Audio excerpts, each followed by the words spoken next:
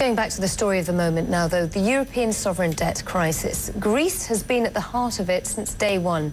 And as Linda Labrapoulou reports now, it has a whole new generation living on the streets.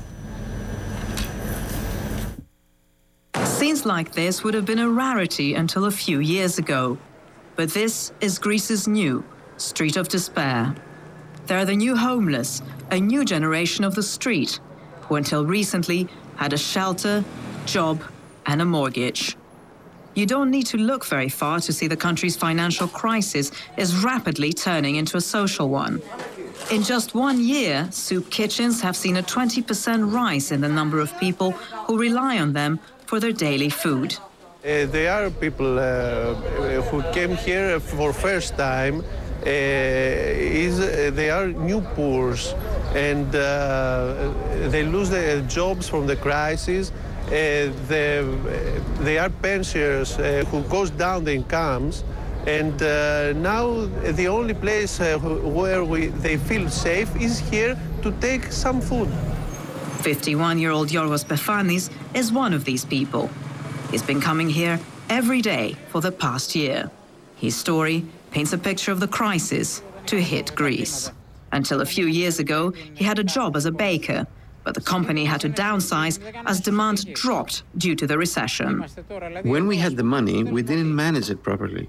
We are here now begging for a plate of food. If someone told me 10 years ago that I would be here, I would have taken it as a joke, if nothing worse.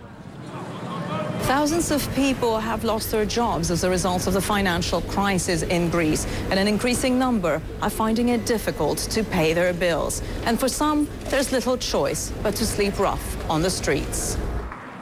Many of these new homeless are people who have been made redundant in the last couple of years.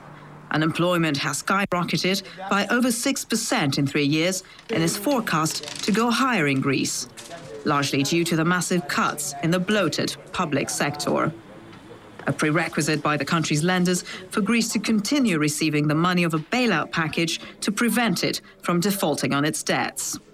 Yorgos Parkouris, a musician, has been living at this shelter operated by an NGO for a month now.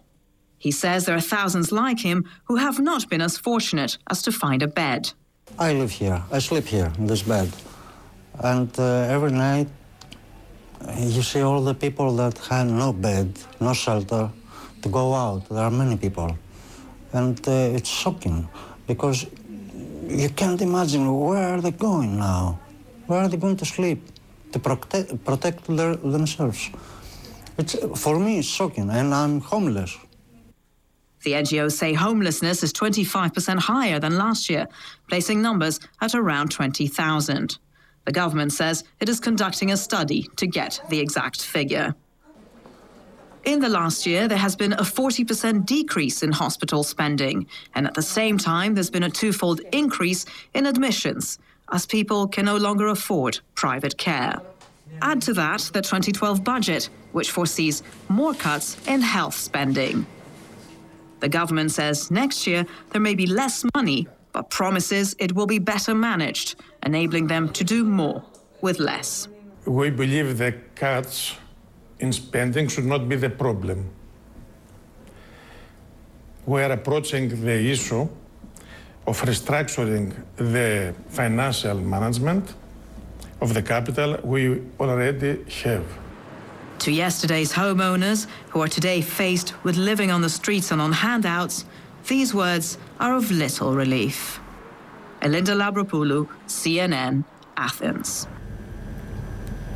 What a sovereign debt crisis actually means. Now, sticking with the debt crisis and issues of global concern, the UN Secretary-General Ban Ki-moon